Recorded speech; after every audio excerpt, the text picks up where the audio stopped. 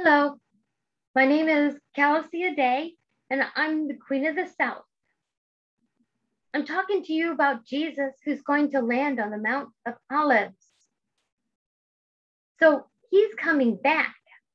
But in Revelations of the Bible, there is a woman who's talked about that has 12 stars upon her head, like this crown. This crown is one that I've made as a model of a crown that I want to do for Jesus in onyx and gold. But I am going to shine the love of Jesus and tell you all about his teachings, a little here and a little there. For God so loved the world, he gave his only begotten Son, that whosoever shall believe in him shall not perish, but have an everlasting life. Why Jesus? And why isn't he like Santa Claus? The truth is, Jesus is coming back. And that's not like Santa Claus. That's just a figure of our imagination. Someone who did nice things a long time ago that we made into a figure. But Jesus, on the other hand, he's real. He went down to hell. He collected the keys to hell. And he is the one who can put you there or take you out. The question is, what do you want when you leave this life? Because it's temporary and every day is grace. You can have a car accident tomorrow and be gone.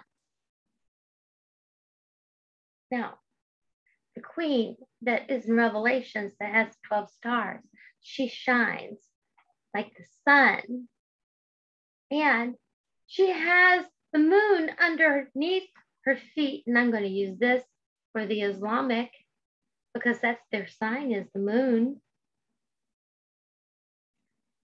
It means that she stands on their weapon. She is enabled to communicate with them and get them aligned with Israel to protect the country and to do what God, the God of Abraham, wants. This queen is one that goes in to talk to the Islamic and get some of them. Obviously, there's so many that are full of hate on both sides, Jews and Islamics and Christians, all three. But the ones that really do worship God, our Maker, the God of Abraham, are walking in love. They want life everlasting. And you can't get that killing others or hating them. The Queen of the South is here to tell you that. Now, I've been told to play this queen an allegory as a foreshadow to enable Israel to do what she needs to do to bring Jesus back. So I ask you for your help to do this. God asks you to obey the 10 Commandments. Well, Jesus said, if you would love your neighbor the same as yourself, and your neighbor could be Islamic, your neighbor could be Jewish, your neighbor could be Christian, your neighbor could be Hindu, your neighbor could be Buddhist, and if you love them as yourself, you won't violate any of the 10 Commandments. Jesus said that.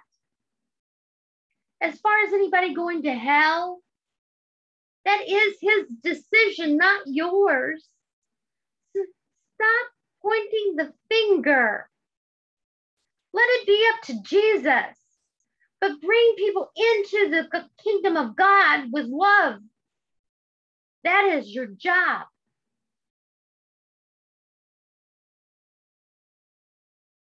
Eyes all around, as spoken in the Bible, exist now.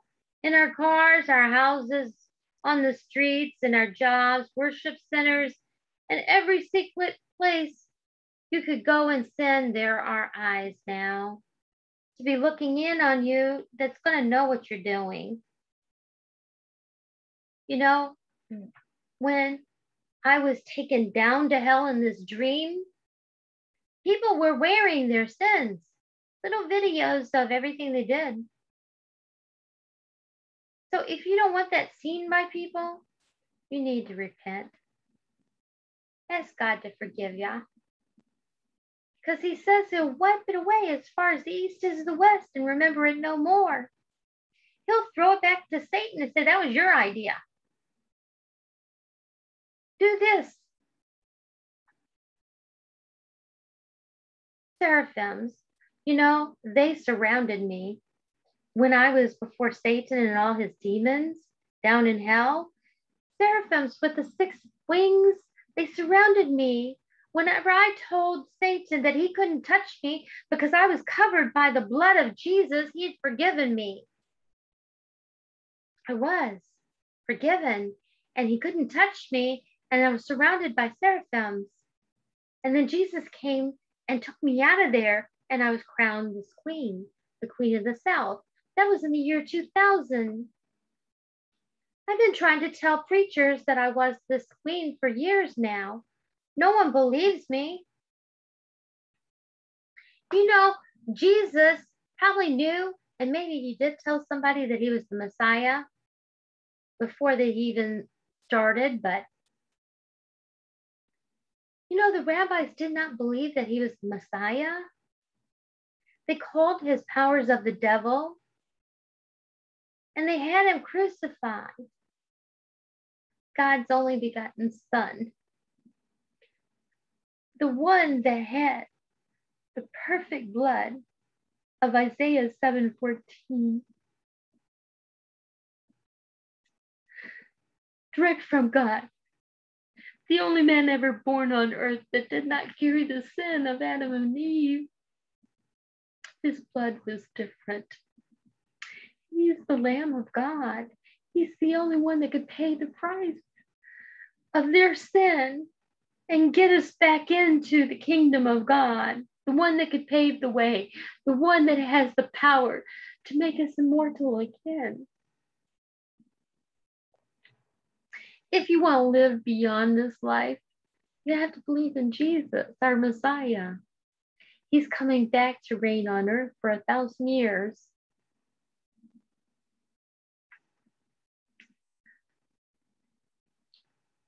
Lucifer will reign over our world of darkness that will shine to burn us. And darkness will soon become full-fledged all over our earth. There are 7 plagues coming to all of those who have taken the mark of the beast, and even those who have not, that are still here, that don't believe in Jesus. When how soon the rapture comes may not be soon enough for you. There's a testing period of time for you.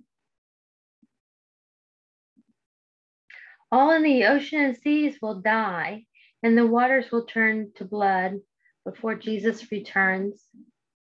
All of those who do not believe that there is a God, all they think to do as good will fail to perform.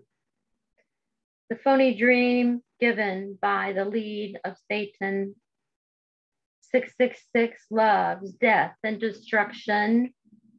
The donkey who chases the carrot to move forever. That's how you roll in ignorance. So is the devil's shot or jab that you've taken. It will make you more receptive to death earlier. Unless that we come up with a way to counter what was in it. That's why you have to say no now. I'm the Queen of the South, and I'm telling you to say no. Don't take the shot. I'm on God, his watch. It's a pun. His watch, And he's watching me. The writing on the wall was literally that of God in the Bible. But here it is now. I'm the writing on the wall. Do you have faith? I didn't have faith at first. I failed God in so many different ways. I'm not deserving to be the queen, but I know it. Do you know how undeserving you are? No matter how I perform this job, I'm going to do my best. But I need to be on camera, and I need a team of people to help me. The Lord said it would be best for me to surround myself with godly women.